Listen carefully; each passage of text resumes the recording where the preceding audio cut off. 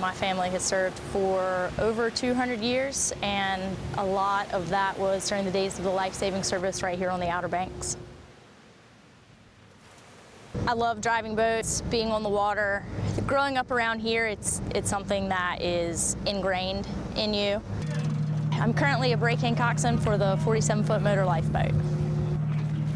What the Surfmen accomplish is pretty incredible itself, just driving a boat in hazardous conditions, but let alone being able to take care of your crew, your vessel, and then rescue other people's lives at the same time, pending potential of 20-foot breaking seas is pretty wild.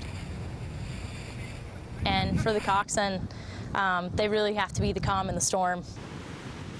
Due to the shelf on the East Coast, much of the surf is wind-driven, and the period is very short, meaning the distance between waves. Essentially, you get the washing machine effect out here. The reason that I became a surfman was you're driving boats in the surf, and yeah, you're there to effect a mission, but it's exciting work, and it's rewarding, and it takes a tremendous amount of skill. And that kind of attracted it to me was how difficult it was. It was something to achieve. It was a good long-term goal. And it takes a lot of dedication to get there, and that's why I really pursued the path.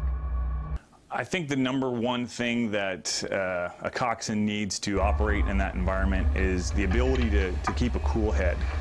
Things are going to go wrong, as you saw from some of the footage that you took when I was driving, and you just have to be able to maintain that calmness and get through the situation you're in and get the boat into safe water. If people are not able to maintain that calmness or are prone to panicking, it's really not the career path that you want to pursue. Surf stations are notorious for training some of the best crewmen because no matter what, we always train as if this were surf or this were heavy weather. All crewmen and engineers are expected to be able to certify in any and all conditions.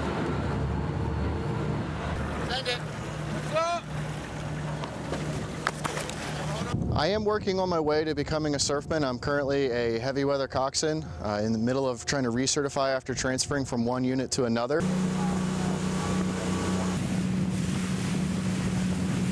What I would tell an aspiring surfman is the main thing is to educate them that it's more than just driving in the surf. It's more than just driving a 47 in the surf or rescuing folks in the surf.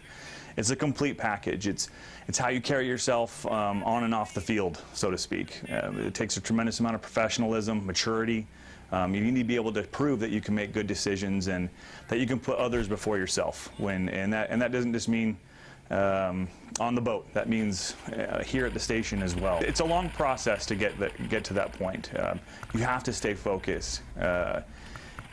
There's going to be a lot of ups and downs, just like with any goal that you set. But you really need to keep that focus on and have surround yourself with good people to mentor you and push you in the right direction. It's a great community filled with like some of the best people in the Coast Guard. I've had the privilege of serving with just some really awesome folks. As far as I'm concerned, the people make the unit, not the location.